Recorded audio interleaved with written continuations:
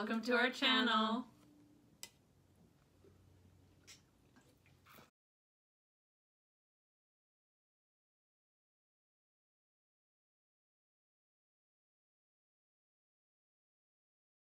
I'm Angel. Jessica. This is Jessica. And we're experimenting today. So let's have some fun. Let's do this. Okay. So we're kind of thinking like for this first video, we're just going to go about doing our daily routines. And for background, I guess, I work for Sephora. I'm the personal beauty advisor at Robson location in Vancouver, BC. And this lovely lady over here is my best friend, practically my sister. And I would say she's a novice. Oh, like amateur is probably too kind. Oh, okay, I was being nicer apparently, but okay, here we go. So I always start off a makeup routine with doing a little bit of skincare first. So if you don't prep the base, then you don't have anything smooth to work off of. So I always start with a toner on a little cotton round. This one's very hydrating. I have oily skin with a lot of redness, and I'm prone to eczema and breakouts. So we're just gonna go all over the place. And then I always go in with a little bit of moisturizer, and I just dot that on my skin. I usually just skip the forehead because that's my oiliest part, and I just smooth, and then when I'm ready, I start to just kind of pat it in, following down to the neck. What I always do is I go in with 2 different primers because I'm extra at the best of times. I do this in my T-zone. So forehead, get it all massaged in, and then to finish I pat. What? Nothing. I'm just waiting for you to do your primer because I'm not going to today. Oh. As I normally don't. Oh my god. I can't not wear a primer. I knew this was gonna be painful for you. If I don't wear a primer, my makeup's gone in 2 hours. And as soon as I get this in, rosiness. Hello, rosiness. So even though I put moisturizer on my chin, I do still go in with the mattifying primer because it's works for me. And now primer number 2, and this one I use 3/4 of a pump on my cheeks only. And then this one I also kind of bring down the neck and then pat. Oh no. Tempted once in a while, you know, just to see how it might feel. What did you do? I pretended to slap myself. Oh. Really hard. Okay, what's your next step? What are you gonna do? I'm gonna do concealer. Oh, okay. I'm a bit of a weirdo. I always, because I'm so like acne prone, I always wipe down a little metal spatula. Palette. Guys, this is not the first time this is gonna happen. And then I put all my foundation on this instead of directly onto the brush or the back of my hand. What I do is I pull it out like this and work it into the bristles so everything's even. And then what I always do is I swipe in downward strokes to kind of lay down any peach fuzz. And then when I've gotten it kind of dispersed, it'll have a little bit of streaks in it, so then I press it into the skin. If you wanted more coverage, instead of swiping across the skin for a second layer, just press it in and skip the first part completely. Just kind of get it all in there. And I have the light on my side, so I'm getting lots of glare right now. So if you can't see it, well, we'll have to figure it out. We're learning as we go. And before anyone says oily skin makes you look younger, fuck that. These eyes show everything. Okay, and then around my nose, my foundation never wants to sit very nice. So instead of doing the whole swiping business, I just really press it in and get into all the little wee areas. And I'm one of those people that take my foundation kind of over my eye area as well. This will help with covering dark circles later, and it helps you use a little bit less concealer.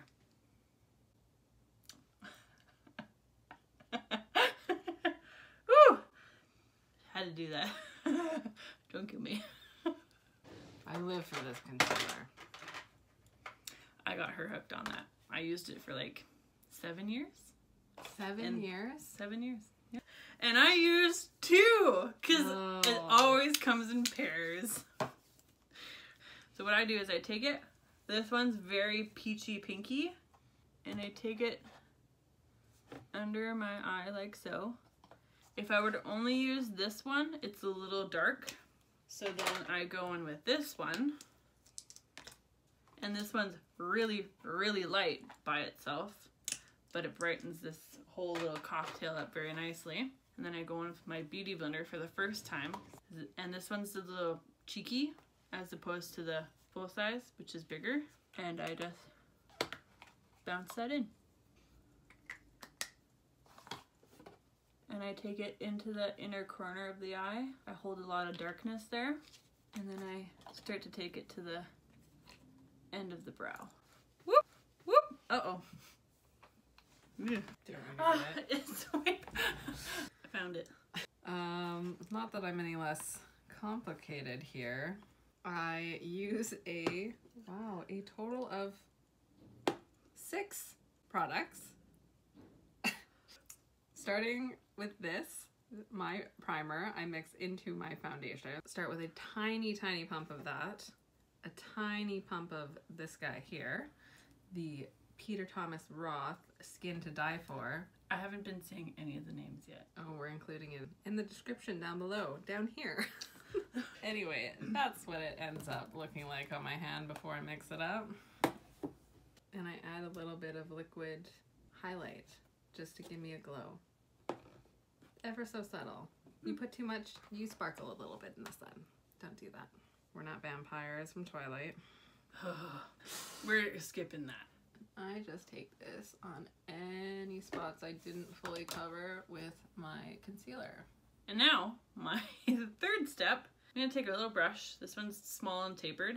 And I just double check that I don't have any creasing. And before it can crease again, I press some of this powder in, like so. Blending the other side, like that. And now I'm going to go in with my sponge, this little guy, and I'm just taking some of the color right on the tippy tip there. And here I press it into my inner corner and tear duct, because that's where I crease up the worst. And I just really get it in there, guys. It may seem strange to do this on a dry sponge, but it just really gives you that firm pressure needed as opposed to like a little brush. And then my last step for my under eyes, I know. We use the same sponge, and this time I'm going to take a really, really light foundation powder color. A bit more there if you can see it. And now I'm just going to go in and press it into the rest of my eye area, including my lid. And I've always thought, before we started to do this, my routine was going to be very fascinating for some people, is I go against everything that I tell my clients in store, but it works for me.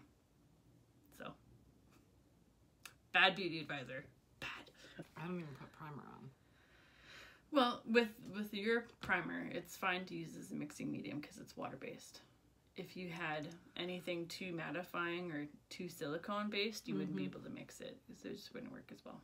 I find that it keeps it all very hydrated all day instead of drying out or looking like cakey. I'm gonna go on with yet another sponge. Guys, small obsession here. I buy way too much product. I'm sorry, it's true. I can't help it. I have an addiction, and my workplace is my enabler, okay? For my setting powder, I actually mixed 2 again. I know. I'm waiting for all the comments to come out. So I take a really white kind of HD powder, and then I take a mattifying setting powder and I mix some 50-50 into the lid of one of them. Perfect blend. And I'm going to take the flat side of this sponge, kind of shake off most of it just so that a little bit sticks. And I'm going to press this into my cheeks, because otherwise throughout the day my pores look very enlarged here. And then I take some more on the tip of my nose, and I'm pressing very firmly. It's a little uncomfortable. And then I'm going to let this sit for a bit. Beauty queens! Looking real hot. I got it all over this palette. And now I like to do brows at this stage. So for my brows, what I always do, and what I do on every client, is I use the spoolie end of my brow pencil, and I comb the hairs as straight up as I can get them, so that I can reveal the root line of the brow shape. And then what I do is I take my little pencil here, and I start from the underline here, and I try to get it as close to the natural root line shape as possible. And then I take it from the arch to the tail using short, swift strokes. And then I comb my hairs downwards so I can reveal the top root line. And I pull from the arch to meet my tail line, like so. Now if I did the same thing with the top of my brow as I do underneath, it's going to look very boxy and usually pretty artificial. To each their own. And then what I do is I use the same angle that I can see my hairs growing in as a guideline to take more short, swift strokes from the top of my brow, and I feather everything in so that it's almost like little lines like this, as opposed to like an overline. And that little bit of extra texture keeps it looking a bit more feathered and full. And then I just use my pencil to fill in. And I actually leave the front end of my brow pretty clear, because I'm going to use that with my tinted brow gel instead. And then I just repeat.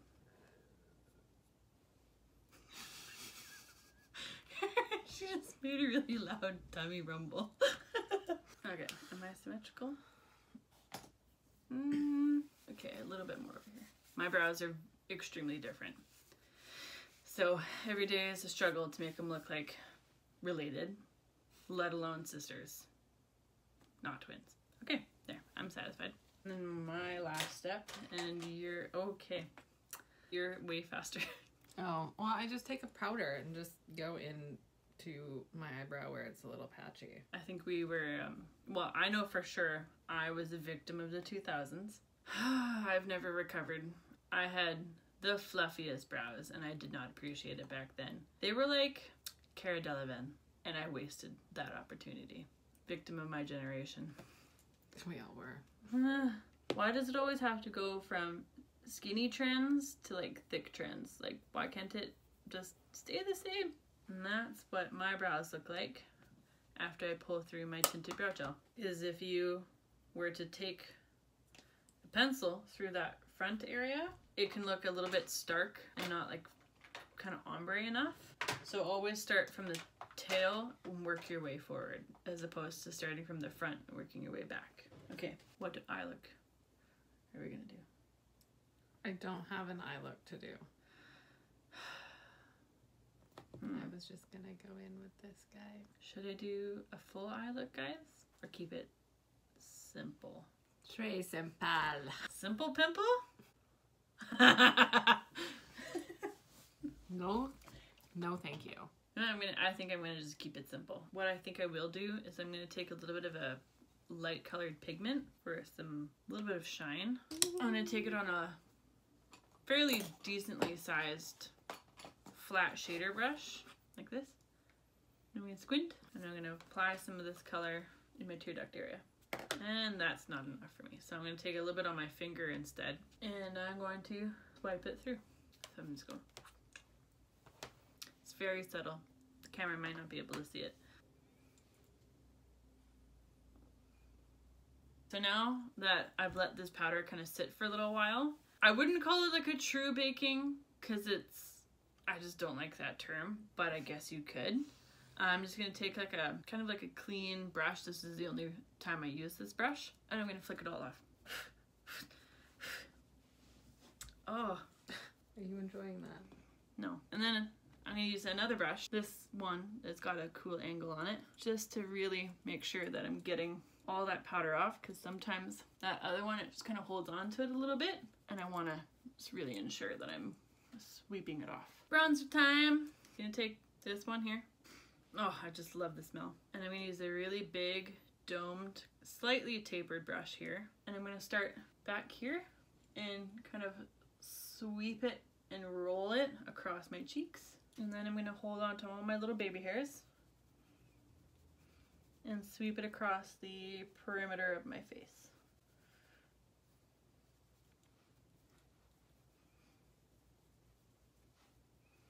And I'll always say to my clients, don't be afraid of bronzer, because if you use it correctly, you can almost use it to sculpt the face very lightly without going into like a true contour routine. Because on some people, contour can be a little bit overboard and not everybody needs it. Just follow your face shape, find a bronzer that works really well for you, and use a big tapered fluffy brush so that it's not too concentrated and so it doesn't look too kind of striped on. And I'm just gonna do the same thing to my other side. At work, I hold it a little bit farther back like this, and I do little tiny swirling circles because I'm working on somebody else. On myself, I use it a bit differently. And then I never do underneath, because I find, at least on myself, because I do have no jawline, it can look a little bit like a beard. So I skip that, and I just make sure that my foundation always matches really well.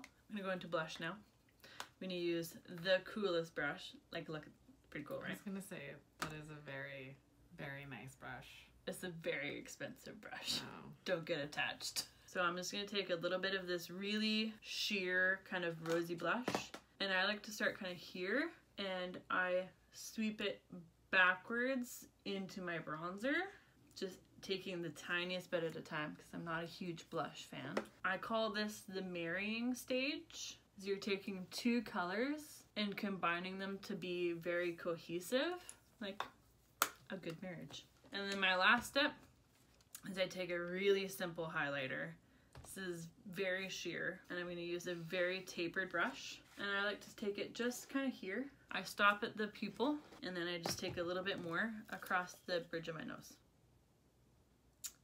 Yeah, there it is. That's it for my cheeks.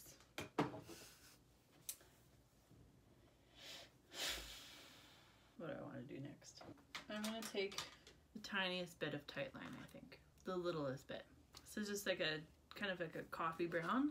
Trying not to poke myself in the eye. Just across my upper tight line. And I'm going to keep it at that. Oh, I hate that part. I need a minute.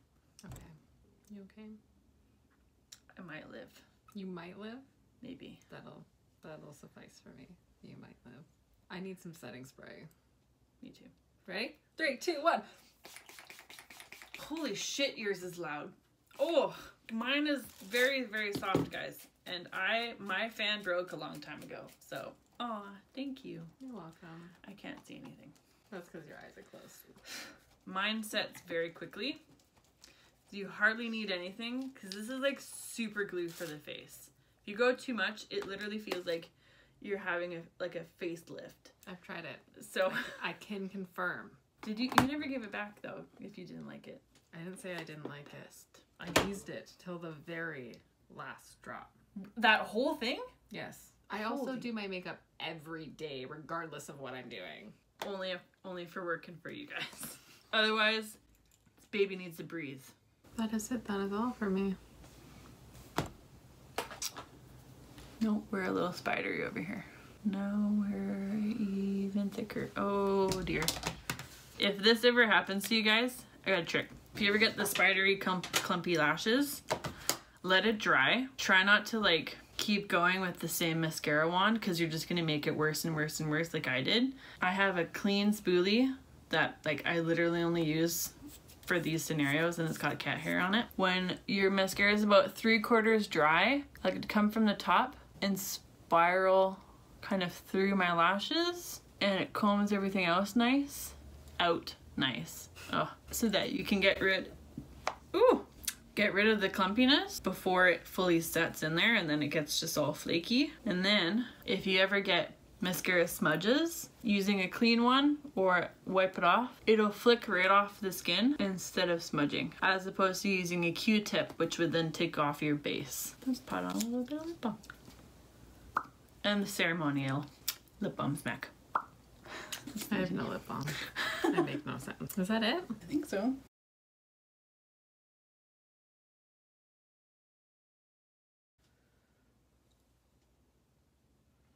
Oh. I think I know whose car that is. Oh, the back and forth and the back and forth and the back and forth? With the overly aggressive muffler system. You guys might even get to meet Mom. You're just the worst.